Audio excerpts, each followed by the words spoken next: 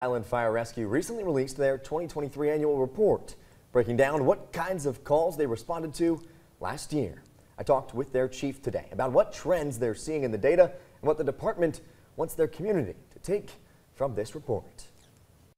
Through trainings like Tuesdays and responses like the one to this mobile home fire last November, Hilton Head Fire Rescue's work is tracked year-round and compiled into an annual report.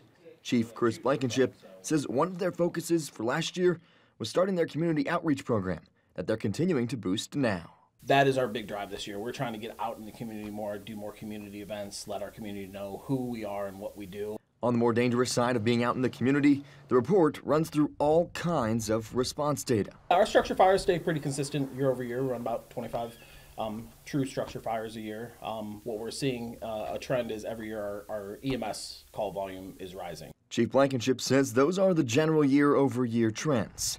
In 2023, though, fires within a structure actually went down to 39 from 46 in 2022. He also has an idea as to why EMS volume rises. Our population's aging.